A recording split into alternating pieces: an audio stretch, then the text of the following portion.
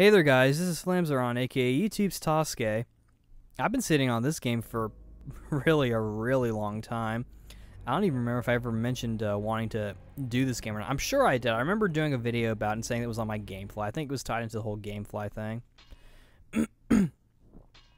But I recently got this game from a place called Second and Charles up in Kennesaw, Georgia. Or so. Yeah, I'm in Georgia, by the way. Yeah, I remember it being on my Gamefly, and I'm a fan of the Legacy of Kain games, and so finally bought it because I found it at a decent price and gave it a play, and I'm going to give my thoughts on it on this game called Legacy of Kain Blood Omen 2, if that wasn't clear from the title and the graphic I like to put in the videos. The first thing most people will notice about the Legacy of Kain games is the story presentation and the writing and whatnot. I feel like the writing in this game is decent, but I don't think it's as good as Soul Reaver 2. I feel like that's probably been the best writing. I feel like this one has the best design of Kain. I really like the way he looks. How he still looks kind of young, and he doesn't look as like dragonic, if that's even a word. Like, he doesn't look like a monster. He still looks kind of like a human monster, like vampire thing, and he's lost his memories, kind of giving me deja vu from memories of Celceta. But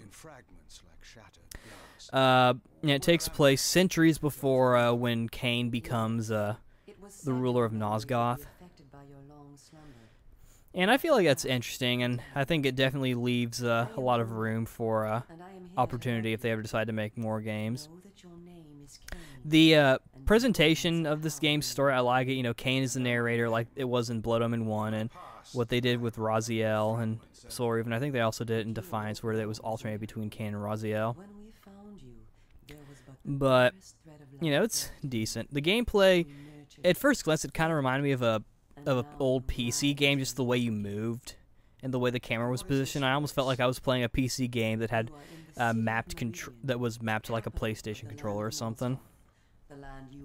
Combat, it's interesting. You know, again, like a PC game, you kind of have like a battle phase you have to go into, and you start off with your claws. You don't have the Soul Reaver sword just yet.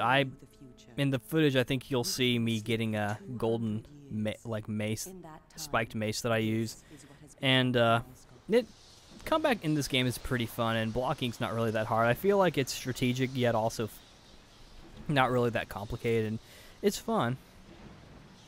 The story itself, I'm actually kind of interested in. What with the Seraphan and you know, the vampires and Kain and whatnot. I don't know that much about the story, obviously, because I only played just a little bit of it, but I'm actually kind of interested in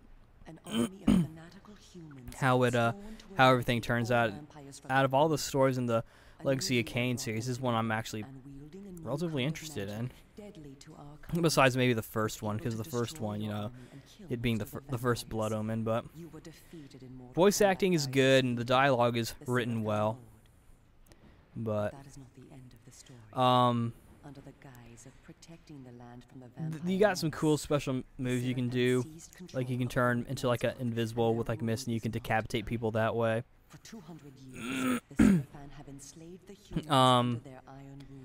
The blood sucking, you know, kind of reminds me of Onimusha, but of course it's like other Legacy of Kain games where you don't actually like bite into people. They just like suck the blood like through like magic or whatever. Like they're just like taking their hands like and they just suck the blood.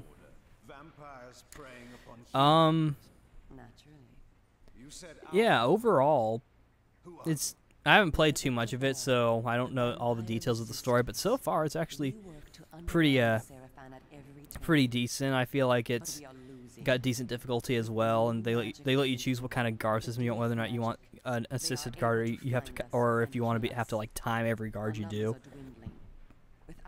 And it looks like, from what I saw in the back of the box and other screenshots, this game looked like it was going to have some detailed customization going on. But I find that kind of interesting. I think this is honestly, I'm actually really interested in this game, you know. when I played it a little bit just to make sure the discs work after I bought it, you know, I played a little bit of it, but I wasn't really that invested into the story, but I actually really enjoy the story. In fact, I might actually play some of it when I get done with everything. Who knows? Congestion. But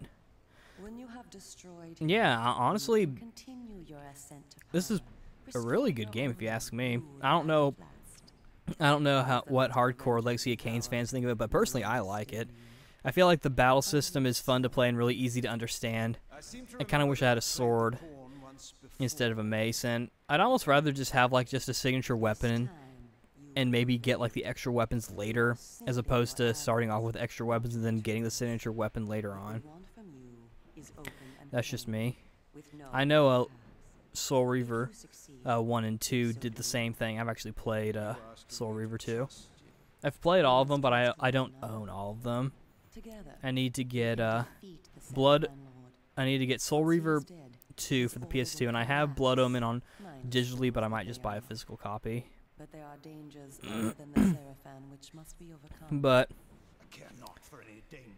yeah, and graphics, obviously this is an older game, so it's not going to look perfect, but I bet if like they did like an HD graphics version of it, it would look really good. I feel like this game is definitely, I mean, decent. I mean, battle system I feel like it's fun. Like it kind of brings out the kind of dark side of me, and it's weird because I don't think it's intended to be a role-playing game. I feel like this is more of a story-based game, but it kind of makes me want to play like a vampire RPG or something, like a vampire Skyrim or something. And I'm aware of Bloodlust Shadowhunter, but that's a little different. But yeah, I'm actually kind of interested in this game. Kind of has like sort of like a steampunk sort of look to it a little bit, which is kind of funny considering how in Soul Reaver 1 and 2 and Defiance, it kind of goes back to sort of like a dark fantasy kind of thing, in my opinion. But with this one, it just, I mean, obviously it's still fantasy, but it just seemed a little more industrial to me, which I found interesting, especially coming from the standpoint of, you know, Kain has been asleep for, I think at this point, 400 years. Either 400 or 100 years, and he's lost his memory, but it's or he doesn't remember what he was what he did before he became a vampire. And I don't know why exactly. I guess maybe they probably did that just to kind of add in some newbie centric stuff for those who didn't actually play. It's like, oh well, if you didn't play it, we're not going to spoil anything for you. And yeah, I'm kind of interested in this game. It's cool, and as you'll see in the gameplay footage, if I upload the entire thing, I kill some civilians, including one that just won't shut up. It's kind of, yeah, this game definitely brings out a darker side of me, like quote unquote evil Ryan, if you will, the evil Ryan that likes to pick up people and throw them off cliffs in Dragon's Dogma because that is fun. But yeah, this game's definitely I like it. I actually like it a lot. I kind of like it more than the first one, I think. Mainly just because I feel like this one has better controls and is just better suited for the platform it's on. I don't know. I just think it plays better. And like I said, I like Kain's design. I like sort of like the more youthful sort of standard vampire design, like, you know, the white skin, the white and light hair, and the big muscles, and the whole big long bony arms. I'm not too keen on. I don't think that's necessarily a maybe bony arms, but not long arms. And even then, like, Kain is a vampire with a decent amount of muscle. He's not a pushover, so I feel like giving him bony hands may not necessarily be a good idea because it'll make him look awkward. But you know, yeah, it's definitely a decent game. I would definitely recommend it if you like the Legacy of Kain series. Now, playing this game made me think about the future, because I know there's Nosgoth, which I haven't really talked about because I think because I'm pretty sure we're under NDA or something, so we can't really talk about it. Plus, I think it's still in beta. It's free to play, so it's not going to last very long, but not the game, I mean, like the NDA. But I'm more interested in what they could do with the, like the War of Nosgoth, I think is interesting, but I kind of want to see more of like Kain or Raziel or maybe some other character. I think that that would be an interesting watch, or an interesting thing, especially considering that this game, Blood Omen 2, confirms that, you know, Soul Reaver and whatnot are like centuries ahead. I haven't finished this game, so for all I know, Kain could have gone back to sleep at the end. But I mean, even if that's the case, they could always just wake him back up. So I feel like that there's definitely a lot of potential in this game's in this series. I mean, in this series is longevity. I really love to see it continue, and more Blood Omen games, I think, because I'm a little more interested in Kain's story a little bit more than I am Raziel. I mean, Raziel, I think, is a cooler looking character, and of course he has an action figure. His name sounds cool, and, you know, Michael Bell. But Kain I also kind of like. But I know that Raziel is like the big one that everyone really likes. But yeah, I enjoyed this game. I thought it was a decent one. I would definitely recommend it. I know I've said that a million times.